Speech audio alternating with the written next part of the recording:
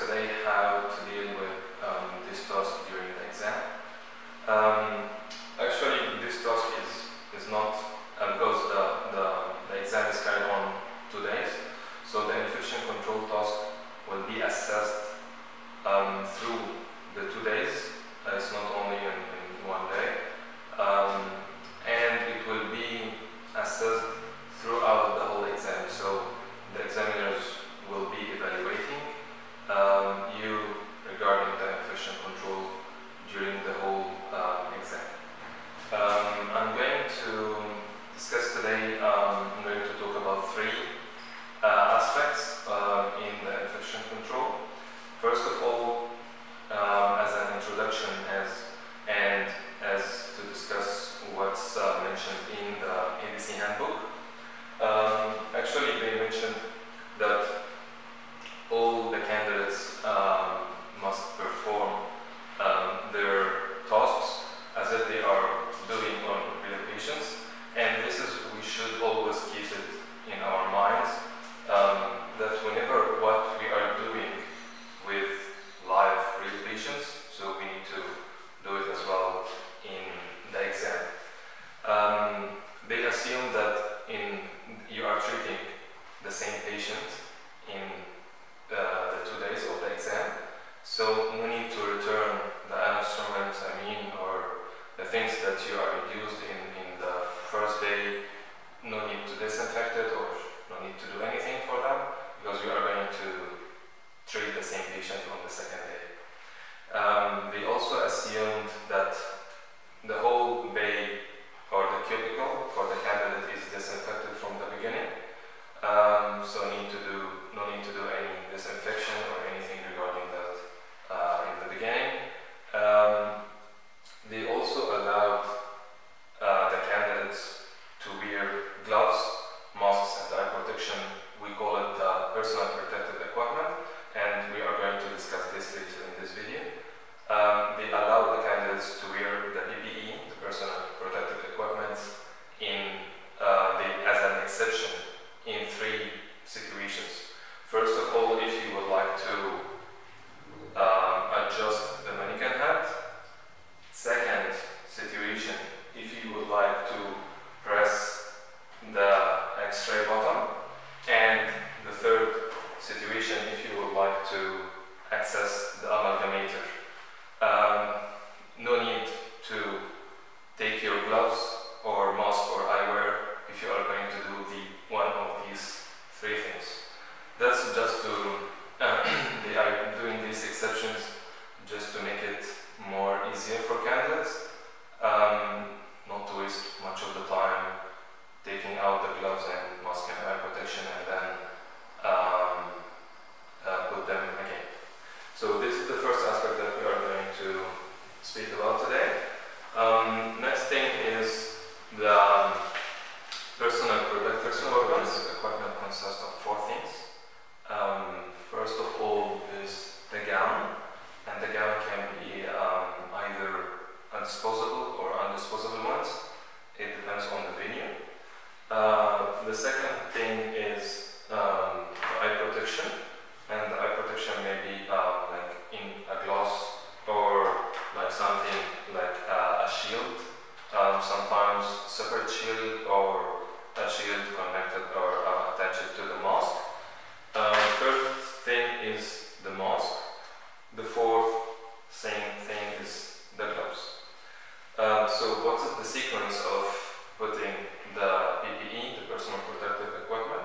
First of all, you need to put the gown from the beginning. At the beginning, they will give you 30 minutes to arrange your instruments and arrange your bay, materials. So in these 30 minutes, it's not counted in the exam time. It's 30 minutes period to the exam time, which usually start at 9. So from 8:30, for example, to 9, they will give you these 30 minutes to arrange your bay.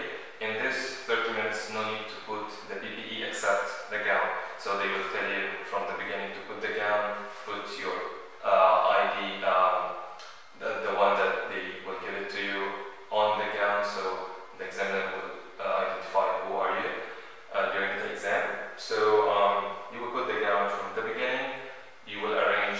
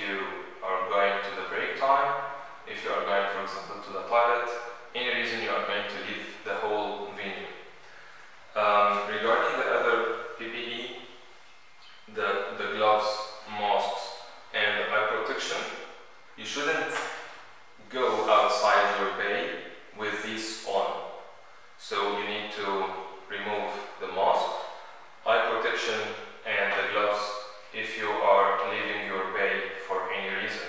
If you are going, for example, to bring a material to ask an examiner about something, or if you are leaving the whole venue.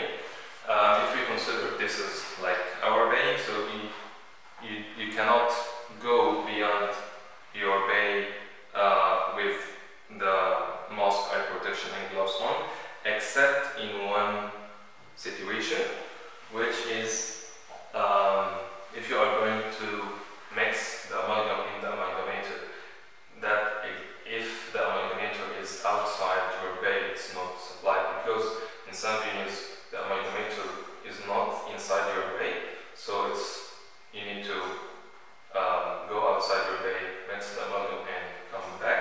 So only in this situation they allowed you to keep the PPE on, the old PPE on. And regarding the X-ray communication rubber dam, these tasks you will keep your gown on. No need to take masks from your bay, because you will find masks there, I mean for rubber dam, and you will keep this even in communication, the gown. And for the rubber dam and X-ray, you need to carry your own eye protection with you there, because they will not provide eye protection. Eye protection is actually something that the candidate must bring with him or her. Okay, so now we know when to put it, when to put the eye protection, the PPE, and when to take it out. So the next step is to discuss how to designate the clean and dirty area inside your bay. Actually, keep it simple as much as you can. The examiners are expecting that you are a professional dentist and you know how to deal with infection control in simple ways. So I will just give you some simple hints about that. If you touch with any instrument, with any instrument or material, you use it inside the mannequin mouth, this will be considered dirty. So keep this in your mind during the exam. You cannot,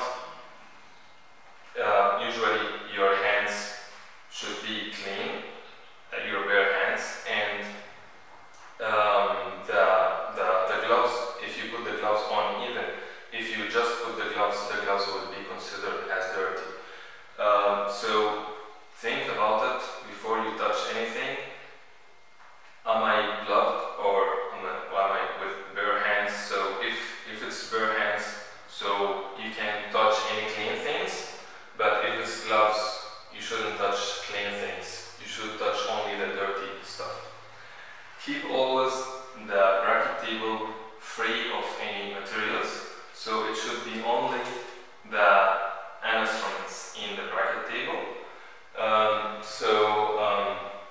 If you use, for example, I will just put the gloves to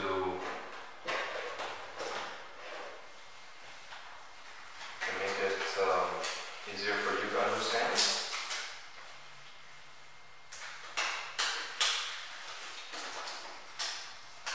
If, for example, I'm doing composite filling, so I need to use, for example, the flowable. So I will use the flowable and put it, and then I shouldn't return it actually here, because these are all dirty instruments. However, this will be also dirty, but the instruments are going to be sterilized, but this one I'm just going to be disinfected. And actually they said that there is no need to use any barriers, so don't put barriers on the flowable, don't put barriers on the light handle or the controller here. So whenever you use this, any of the material inside the mannequin mouth, it should be considered as dirty and return it to the dirty area. Don't return it to the bracket table.